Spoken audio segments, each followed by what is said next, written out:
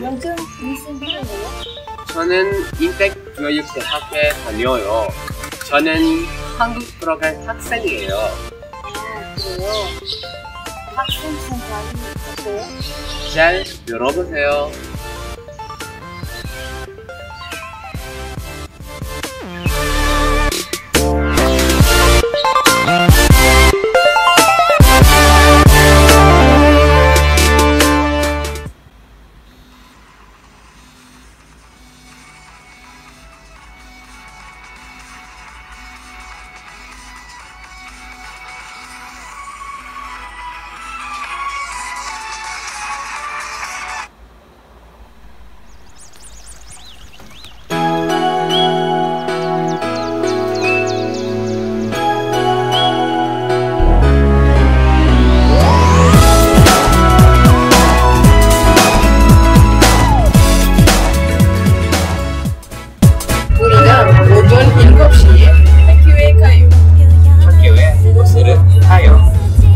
여기에서 학교까지 5분 전 걸려요. 피니시 여기에 앉으세요.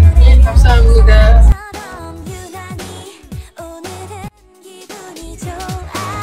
눈이 부시게 맑은 하늘 아래 땀방울 한 방울 떨어지는 그런 날에 가까워 걸어가 흐드러지던 그 꽃길 위에서 난 너와 함께 어디서든 들려와 귀를 기울이면 나를 향한 믿음에 귀를 기울이면 반짝반짝 빛나던 너의 눈동자에서 우리가 수업 시작하기 전에 아침 식사를 해요. 야간식당에서 아침을 먹어요. 야간식당이 교실에서 아주 가까워요. 네, 그럼 음식을 삽시다. 네.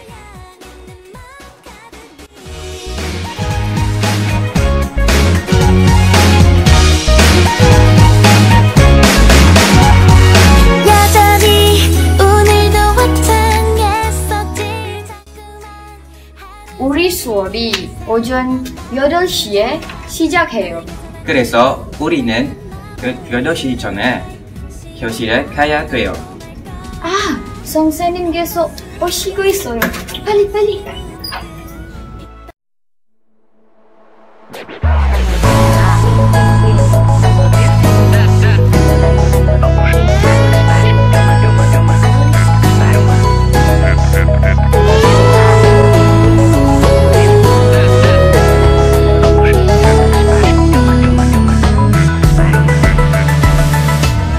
우리들의 여름날이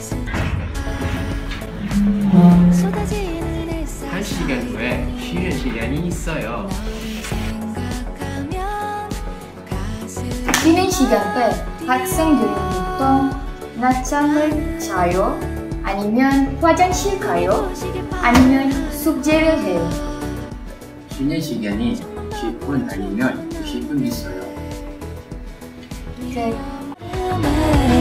많은 날 우린 기억할까 온 세상이 다 반짝 빛나고 있잖아 날 바라보는 너의 눈빛처럼 모습을 우리는 음식은 가치가 있어요.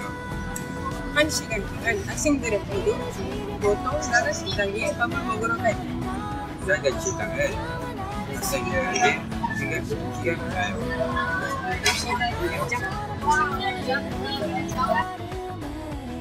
많은 날 우린 기억할까 온 세상이 다 반짝 빛나고 있잖아 날 바라보는 너의 눈빛처럼 하루 종일 두근두근 내 맘은 내일을 꿈꾸고 있는 걸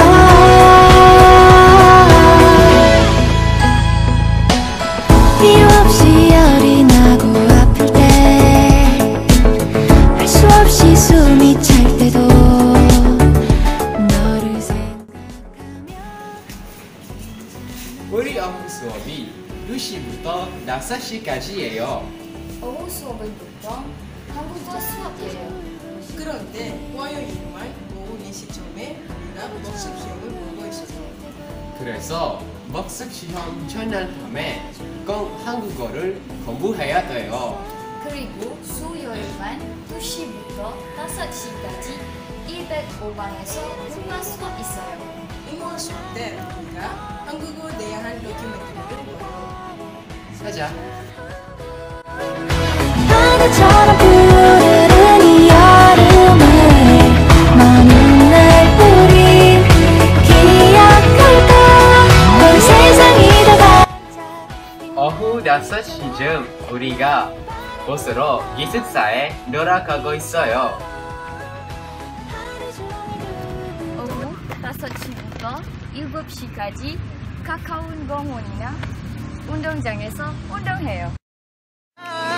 지금 이 순간 멈출 수 없는 기분 No no no no Make me feel so high 미치겠어 날 멈출 순 없어 You make me feel so high I'm so crazy 너가 나를 본 순간 막 끌려가 날 당겨줘 Baby I'm feeling so energetic 오늘 밤 둘이 out of control Yeah I'm feeling so energetic Yeah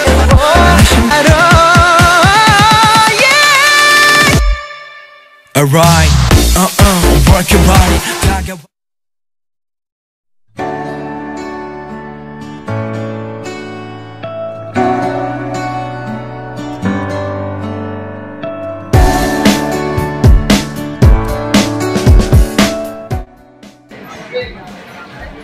그리고 샤워한 후에 저녁을 먹어요.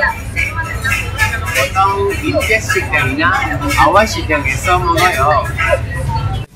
도 예쁘게 빛이 나네요. 왠지 너와 닮았네요.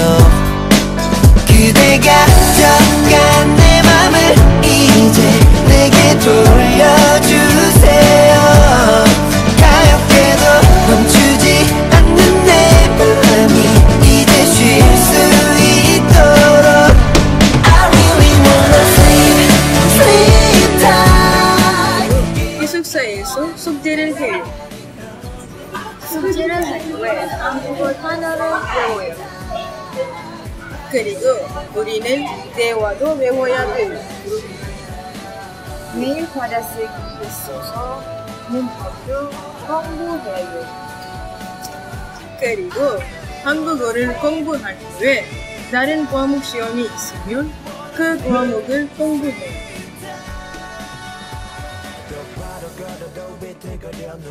잡아줘 태도와 작은 어깨라도 빌려주렴 잠깐만 기대 마음껏 두게 삐뚤어지긴 겁이 많아 부러지게 매듭이 많아 이 병이 낫기엔 답이 없고 유일한 약 그건 너기에 내가 정간 내 맘을 이제 내게 돌려주세요 가볍게도 멈추지 않는 내 그리고 세수하고 그 다음에 잠을 자요.